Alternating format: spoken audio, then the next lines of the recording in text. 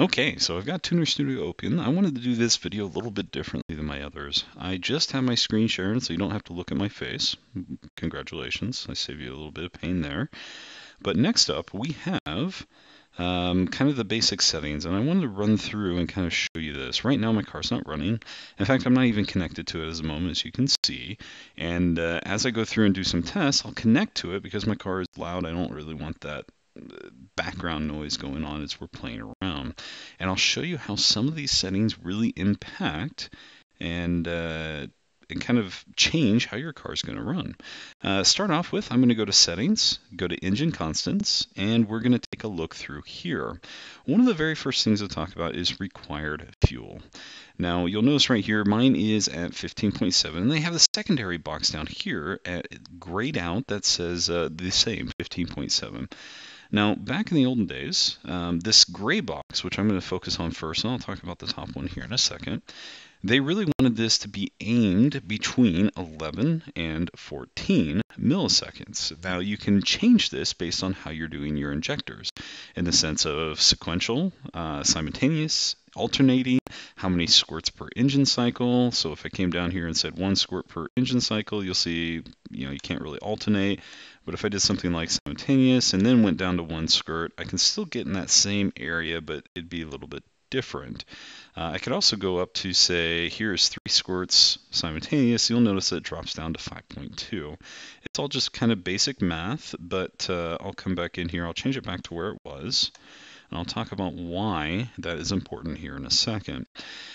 Required fuel. So required fuel is simply just the basics. I'm going to go in there, I'm going to call out my engine displacement, number of cylinders, my injector flow, and my air-fuel ratio.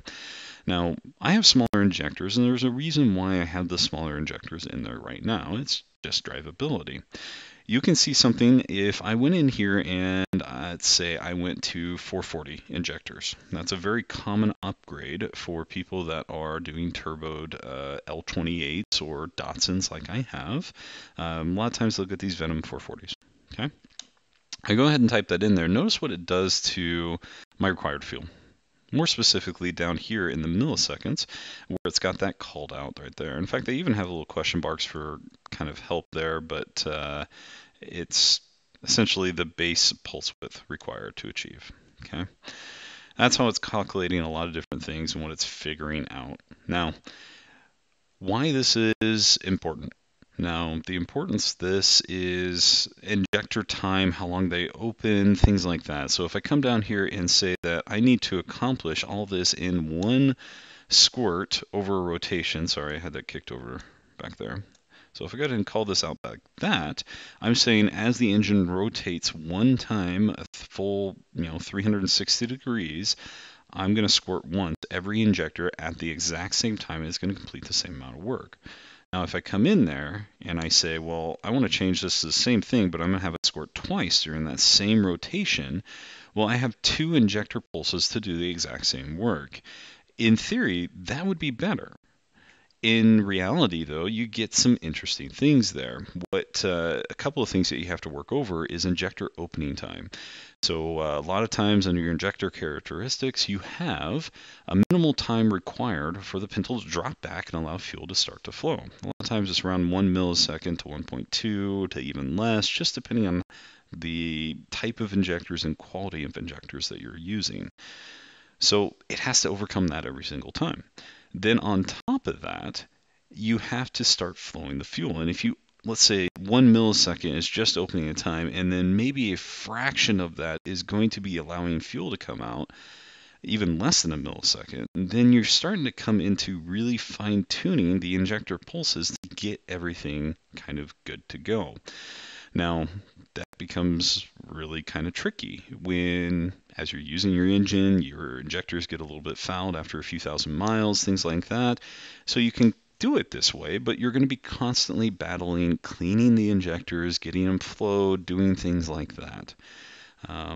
So back when we were doing things, our goal was to go ahead, enter in everything, and we wanted to get that, I had 19-pound injectors. We wanted to get that required fuel to anywhere between 11 to 14 is where we found to be really good area to allow a great idle and still great drivability. Now, granted, if you are running massive injectors, you've got a really built engine, you can do other things to get it in that range. You can go to sequential. You can do other types of situations where you can go in there and start getting that milliseconds down to where it's at. But if you have an option and you're just set up as batch, let's say you have your injector channels and you have a choice to do simultaneous or alternating, go ahead and set it up in such a way that it really tries to get you in that sweet spot. And I'll show why. I'll kind of cut away and I'll show you why now. So I did a test with this, and I had the engine running. And first off, I went ahead and I said, okay, here it is with my, I did alternating 2 squirts. So I had my required fuel around 15.6. Okay, and I'll pull up a little screenshot here showing that now. And it was nice. That's how I run my car normally. You can see the amount of the air-fuel ratios and kind of the sweet range. Everything was kind of smooth, worked out well. For the next part, I went ahead and I just changed my squirts per engine cycle and my injector staging. So I went to simultaneous and I went ahead and changed that to 3. Now notice my required fuel, it goes down to 5.2. So that's quite of a big drop, and I wanted it to be a little bit more dramatic. And of course, you can go to 6 squirts or whatever it is that you need to do to kind of get that up there and kind of crazy. But what it did, and I'll pull that up here, my air-fuel ratio immediately dropped and my idle became a little more unstable. Now, my idle valve tried to recover for this and compensate for it, but it did cause some issues. So be aware of that. That's kind of why I'm advising this. Based on tests, things that I've done in the past, I found the sweet spot. And also from others kind of supporting my view as well. I think even the Mega Manual back in the old day quoted that as well, kind of trying to get it into that kind of 11 to 14 range. Someone correct me if I'm wrong on that one, but let me know.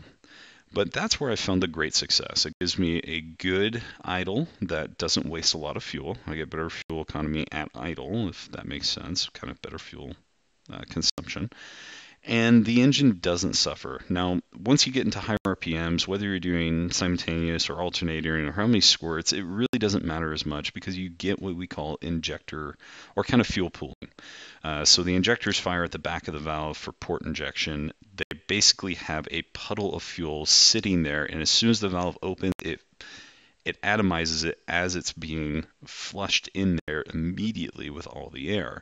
And so that's kind of the trick there. So a lot of times as you're getting up and you're going, even at low speeds, that still happens quite well, and mid-range especially, and higher range is just, it's essentially just in and out as quick as it can as it goes through. So kind of keep that in mind. If you really want a sequential, well, why do you want sequential? Start looking at your settings. Look at your milliseconds required for your injectors to get that that ratio down here, the 14. So just be aware of what you're aiming for. Try and get it to where it's a good drivability and test out your case. And maybe you have an engine that's going to run great with a very low kind of the millisecond count up here.